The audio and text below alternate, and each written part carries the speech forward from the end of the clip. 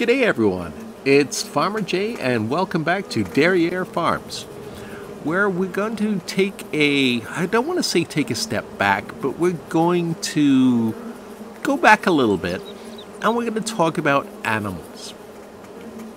Now don't worry, I'm not going to rehash the animal videos I've already made, which explain how to raise an animal from A to Z. So take horses for example, we're not going to be talking about these are the riding requirements, these are the grooming requirements, these are the feed requirements of a horse or a pig or any other animal. But rather, we are going to try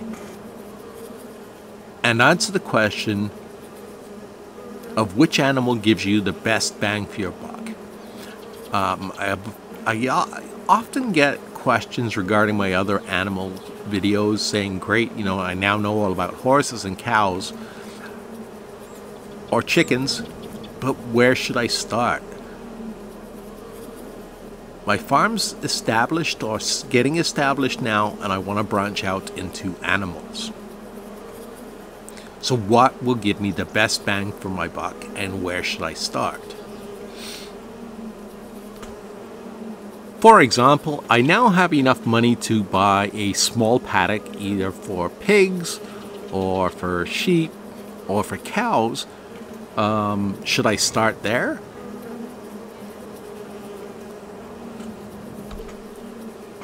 So if you're new to Farming Simulator, or specifically new to Farming Simulator 22 and to animals, I hope to answer those questions in this video. If this sounds like the sort of thing you're interested in, please give us a like and make sure you subscribe to the channel because I do put out regular how-to videos or videos explaining the game in detail. Alright, so where should we start? Best bang for your buck. By far and away, I will have to say the number one in my book are bees. They have a low startup cost. Yes, the price of their beehive is slightly higher than the price of a small chicken paddock or coop or whatever you want to call it. But there are several advantages to bees. You don't have to feed them. They give you a bonus to certain crops.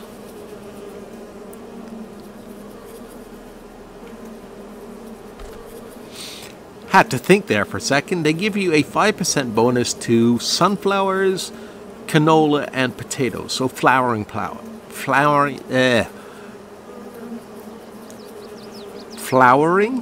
try this again. Flowering type plants that need pollination.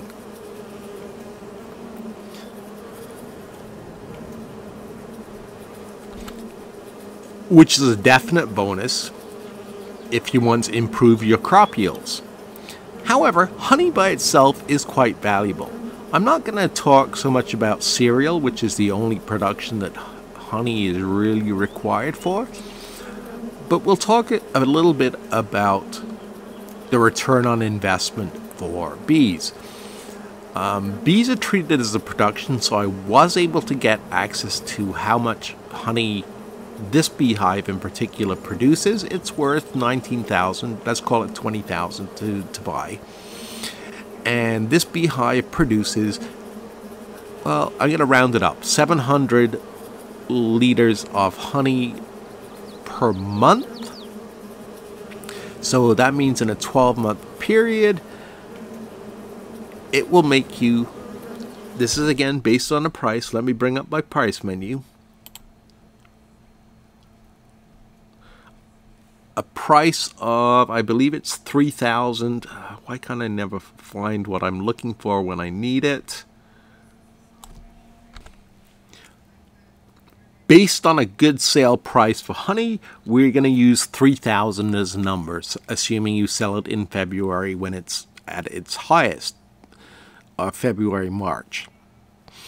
That means if you would sell 28,000 liters of honey subtract the cost of the beehive at $20,000, you would make $8,000 in profit in a year. So the beehive's paid for itself in a year. You can put that $8,000 to another beehive, and then you're generating $16,000 a year. Well, the first beehive's already paid for, so that $28,000 is now pure profit, and your second beehive will take less time to really pay for itself if you're looking at the opportunity costs. As I say, bees are fantastic. They require no inputs. They don't have any food requirements. They don't have any grooming requirements. They are just producers, which is why they rank #1 in my book. Now, I'm just going to give you one tip, because I didn't do a video about bees. But what I do recommend you download is this mod here. It's called More Honey Palette Place Options by Mr. Hector. The problem is with the basic giants, see how much smaller it is than this one? The basic giants honeybee spawning point, it will hold 2 pallets. After that, it won't do anything else, unless they've fixed it in a patch that I'm not aware of. It'll hold 2 pallets, and then unless you clear those pallets out, whatever the bees are producing is wasted. There is no storage capacity to a beehive, so definitely make sure you download that mod. Now, as far as #2, and well, I'm gonna say I'm torn between #2 and #3. Sheep and chickens. I'm gonna put them into a deer.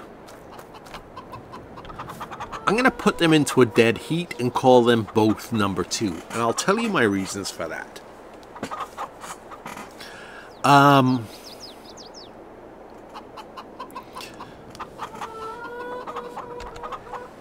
And we'll start with chickens.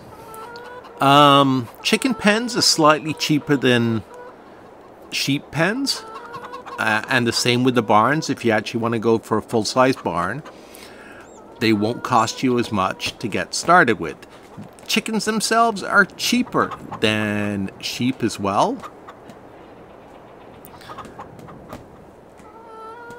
But chickens consume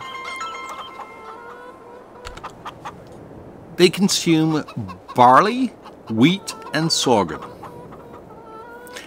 which in themselves can be sold for a tidy profit. Per 1,000 liters, you're looking at probably the cheapest one to feed your chickens is barley, which averages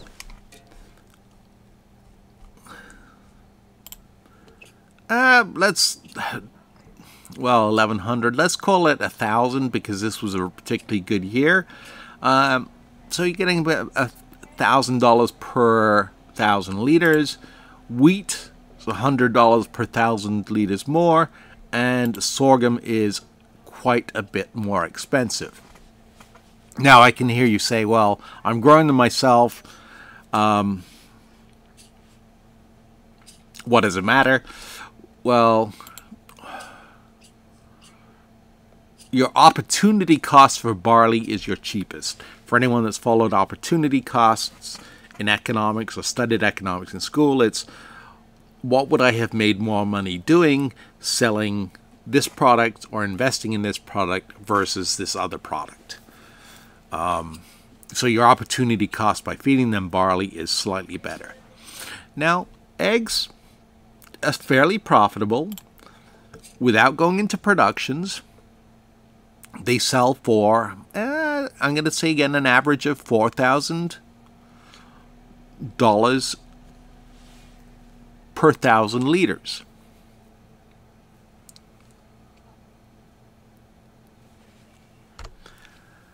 Which isn't a bad price at all. The other advantage is they breed fairly quickly. They're not worth much to sell back once they've reached the mature age. So you definitely are not going to be breeding chickens to sell on the open market unless Giants miraculously changes their mind and allows butchery in the game, in which case you could be selling chickens for food at the grocery store. But that's not going to happen. So now let's talk sheep. Sheep have a higher startup cost. I wish my pens were a little bit closer together.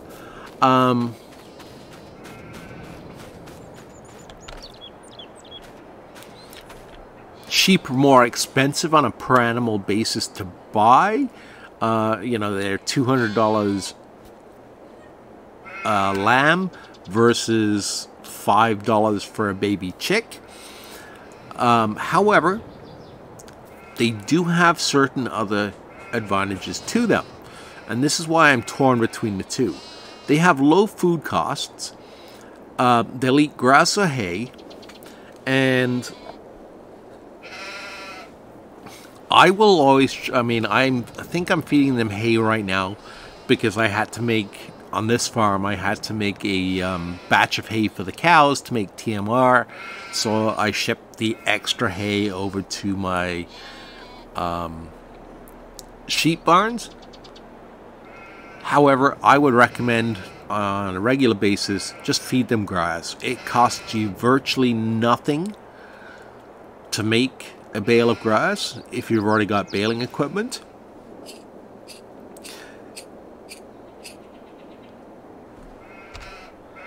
A 1,000 liters of wool is slightly less profitable. It's 3,500 versus 4,000 for the eggs per 1,000 liters. And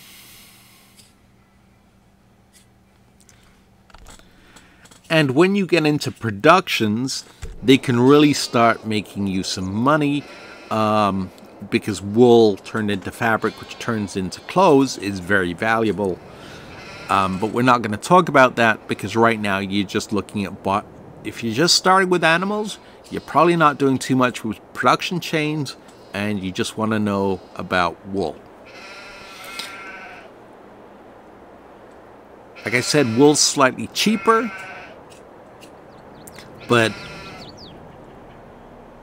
or slightly cheaper to sell. You don't make as much profit, I'll rephrase that, as you do eggs. However, sheep produce more wool, and I don't know the exact amounts because I don't have access to the animal XML file, which is hidden away. Giants have it locked away so people can't alter it. But my experience has been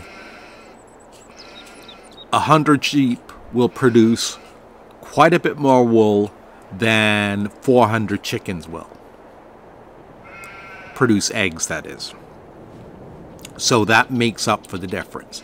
And like I said, opportunity cost wise, feeding them grass virtually costs you nothing. Just the time and the effort to mow and bale it.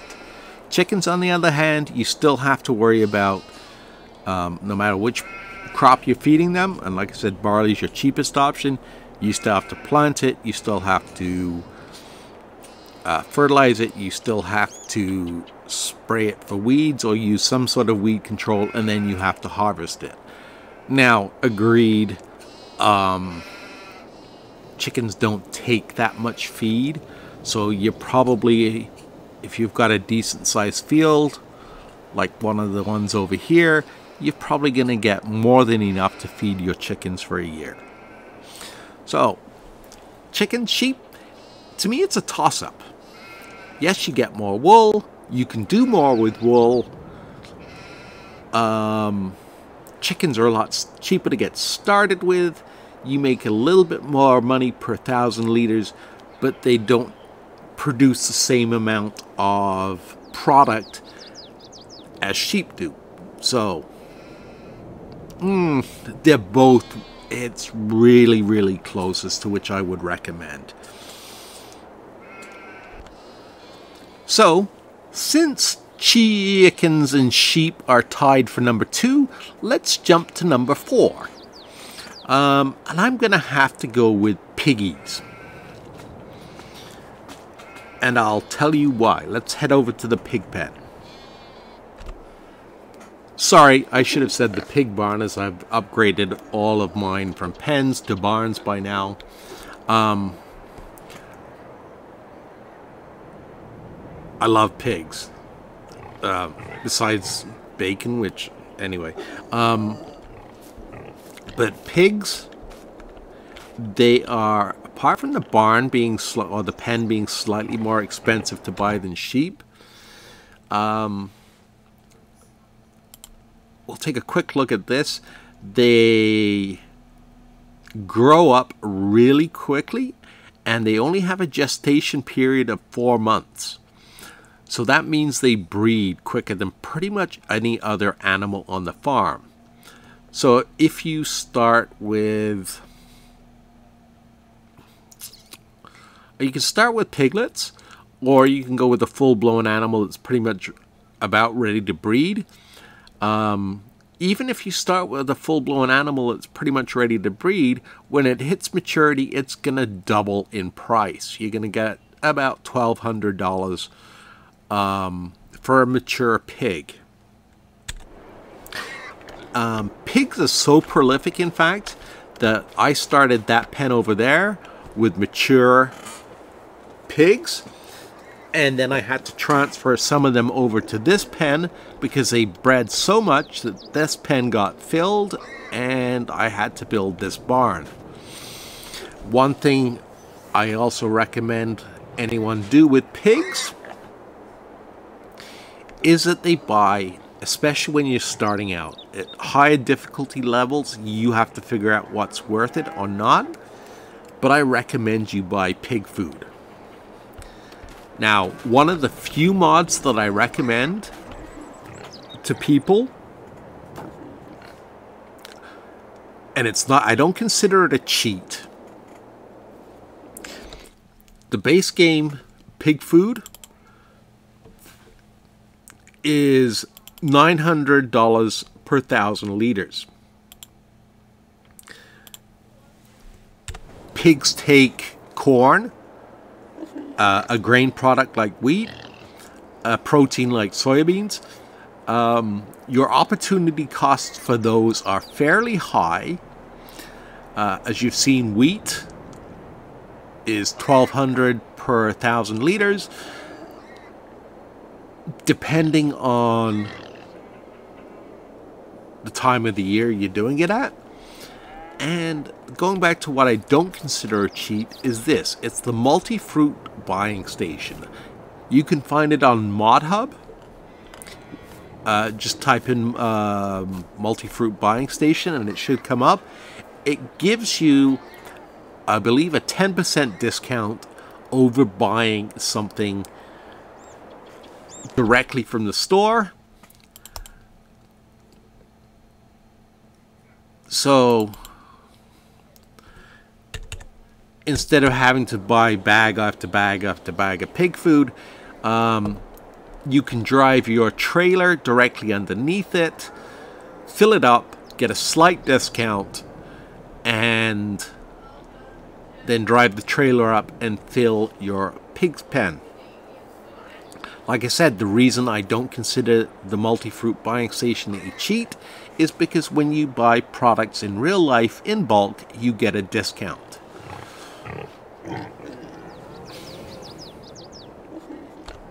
I really don't think I need to go into any more detail about bulk buying and discounts. Everyone should be familiar with that. Alright, now let's move on to the next animal. And while we wander over, I'm just going to mention, I'm going to talk about slurry and manure in a minute. But here we are. Next in the list, number 5, I'm going to say dairy cows. There's a bug in the game where dairy cows actually start producing milk before they even get to their gestation period. So a heifer in this game will produce milk. In real life, you have to wait till it have actually gone through the breeding cycle one time, just like a person, in order for it to start lactating and producing milk. In this game, they produce milk at the heifer stage, not at the calf stage. So I would probably recommend buying them as heifers, middle age, for $1,100, and you start getting milk production right off the bat.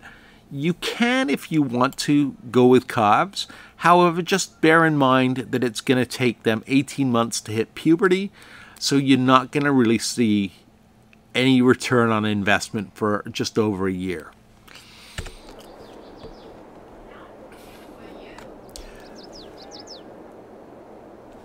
The other thing with dairy cows, I'm going to give you a quick tip. It's covered in my other video, but don't waste money on mineral feed when making TMR. Mineral feed does absolutely nothing. And don't buy the big barn with the robot feeder. It requires a lot of mineral feed, which is just a complete waste of money. And pro tip number 2, as far as dairy cows go, you can make TMR. You don't actually even need straw. All you need is silage and hay. Both are essentially dirt cheap products to produce. The only difference is hay, you have to ted, whereas silage, same as grass, you bale grass, then you wrap it and it turns into silage. You can worry about the clamp. I find it easier to make bales. You don't have to worry about a big clamp taking up space. You can store them along the side of the road, along the side of the fields, like you see farmers do in real life. It's just easier. And then milk actually has a good sale price. It averages, well, let's go back to the average milk. Here we go. So let's just, well, $2,300 was the best price I had in the last 12 months. Even if we dropped it to $2,100 or $2,000, it's still a fair amount of money. Now, the older a cow gets, the more milk it will produce. And the more you're going to have to sell, just like cows in real life. There is no death in this game, so you don't have to worry about cows passing that breeding age. You can sell older cows if you want to, because they do consume a little bit more food from what I found. But the extra milk production makes up for it. Again, I said I wasn't going to talk too much about productions, but besides selling milk for $2,000 a liter to, let's say, the grocery store, it can be not transferred, but transformed into productions at the dairy and the bakery, where once you do have money to get into productions, you'll start making even more money. All right, on the topic of cows, I just on this farm actually got into beef cows, and they are a little bit more expensive to buy than dairy cows. As you can see, they are $300 versus $200 if you're getting babies. They're $1,150 versus $1,100 if you're getting heifers. And they're $1,575 versus $1,550 for full-grown cows. However, when they're fully reared and they've hit their maximum age,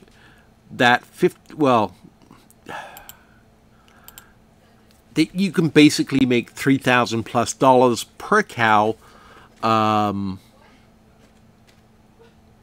by selling them for, well, for all intents and purposes, as much as Giants doesn't want to admit it, The reason you're raising beef cows is to sell them for beef. So by selling beef cows, you're going to make a profit. Notice they avoid using the word bred for beef and profit. The only reason they fall under dairy cows is they take longer to reach that prime age of to be sold. So it's going to take you longer to see a return on investment. But they're definitely worth the time and the effort if and when you are established and you can afford it. Because again, like pigs, they double in price. Another tip is the barn will tell you, or actually it'll even tell you in the menu here. Actually, no, it doesn't. But because they use the same barn as regular cows, the barn will accept TMR, grass, or hay. Beef cows only need to be fed hay. You don't worry about TMR, and with neither of the cows do you ever want to feed them grass, because they will never get above 40% production. And beef cows will take a lot longer to become profitable if you feed them grass. So that's a pro tip. Now, as I said, we would talk about manure when we were talking about pigs, and we'd talk about slurry. Both beef, dairy cows produce slurry and manure, as do pigs. They only produce manure if you have straw for them to put down as bedding, and you also need a manure pit, which can be found under silo extensions. Do not use the other manure pit. Use the silo extensions. Between the slurry they produce and the manure that's produced by cows and pigs, you can virtually eliminate, or at least cut in half, your fertilization costs for a big farm. And that really makes your farm more profitable. So that's in addition to the value of the animals and what they produce, is what you save in terms of fertilizer costs. All right, having said all that, Wilbur, will you please come in the room so we can talk about what I consider to be the most useless animal in the game, and your absolute worst investment in terms of return on money, and that is horses. Horses take 5 years to reach maturity. You can only buy them at a young age. They have a long reproduction cycle. Only go into horses if either A, like I do on this farm, and I still haven't gone into horses, you have a surplus of money, or B, you want them for, how do I put this? I don't want to say fun. Well, yeah, essentially fun or role-playing purposes. You want to be a cowboy and you want to ride around your farm on a horse, as opposed to having to take the Mahindra or the John Deere Gator, or I guess now we have Kubota, or one of those ATVs around the farm. Horses are great for role-playing.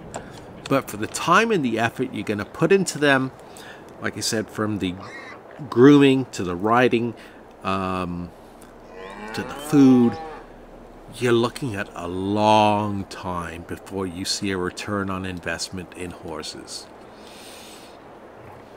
So I would put those at the very bottom of my list. Alright, having said that, I hope you found this video useful, and I hope it gives you a better understanding of why I have ranked the animals the way I have, and gives you a better understanding if you're a new player as to which animals to go with first and why they will give you a better return on investment than certain other animals. In the long run, once you have money, like I said, money to buy what you want, all animals have their own benefits. It's just a matter of prioritizing how you get into animals. So, thank you very much for watching. Take care and have a great day, Jay.